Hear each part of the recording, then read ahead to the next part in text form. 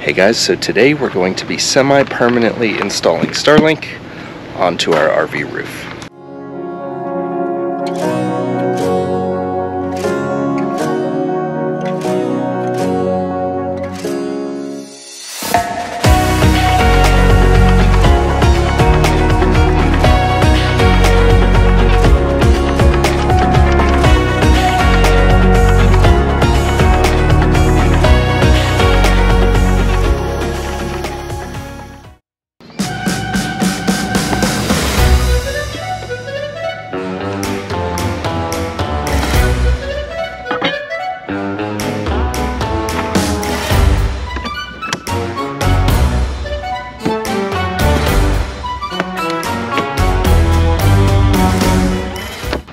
Alright, so here we've got the dish itself, the stand, the router power cord, and the cable that connects the dish to the router. I will also be installing the Ethernet adapter that I had to purchase separately from Starlink.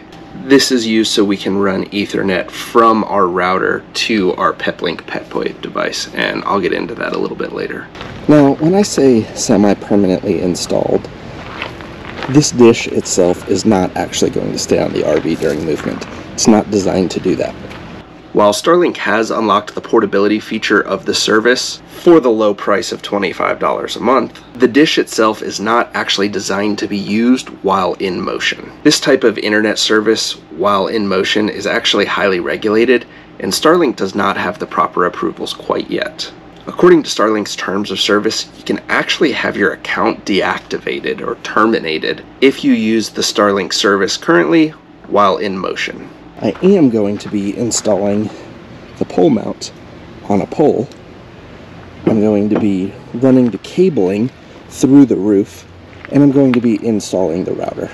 So for the time being, I'm actually going to be pulling the dish into our RV when we start to move, and then when we arrive on location, I'm going to be reinstalling it in the mount.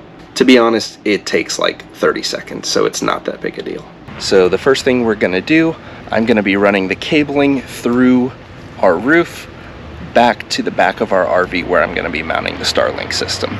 So you may actually remember from a previous video where I ran the antennas up through a big junction box on our roof. Remember I told you I'm buying this big junction box for future proofing? So the reason I decided to mount the junction box to the roof and then mount the antenna on top of the junction box is future proofing. I have an extra junction box up here in case I need to run any wiring for anything else that may come in the future. This is exactly what I meant by future proofing. All right, so I'm gonna run the Starlink cable up through the hole that I previously made. I'm then going to run it through that hole into our bathroom. Alright, so now I've run the cabling back up into our bathroom.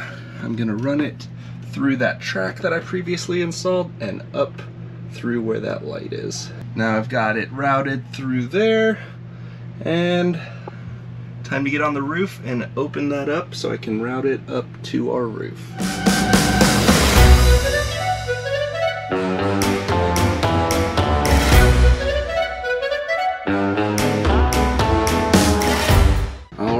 Got it all buttoned up, and unfortunately I cracked the track right there, so I'm gonna have to probably replace that with some more track, but overall not too bad. Now I'm gonna take this drill bit and drill a hole inside of the junction box and then run the cable through this gland on the outside of the junction box.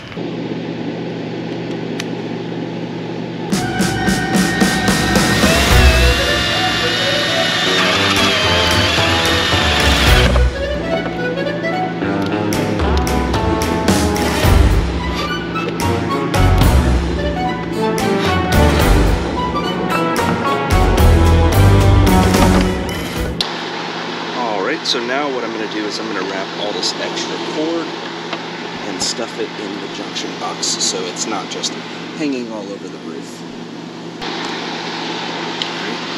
Now that it's all wrapped up in there nice and tight, we can button up the junction box. I've got the cabling run all the way to the back of the RV here, and I'm going to go ahead and mount our Starlink system right here.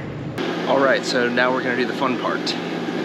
We're going to install our pole mount in our flagpole holder and tighten this little screw down nice and snug.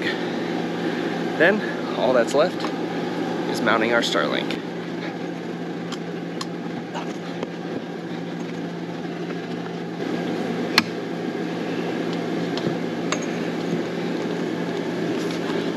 And it would help if I actually plugged it in.